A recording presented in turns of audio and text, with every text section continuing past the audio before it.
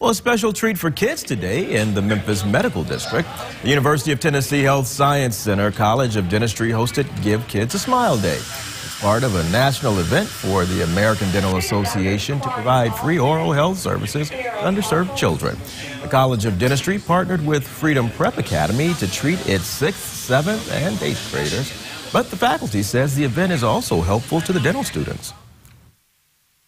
It's a great opportunity for our students to know that they're working for something greater than themselves, that being a healthcare professional, it's not just about making money, and it's about reaching out and doing a service for people.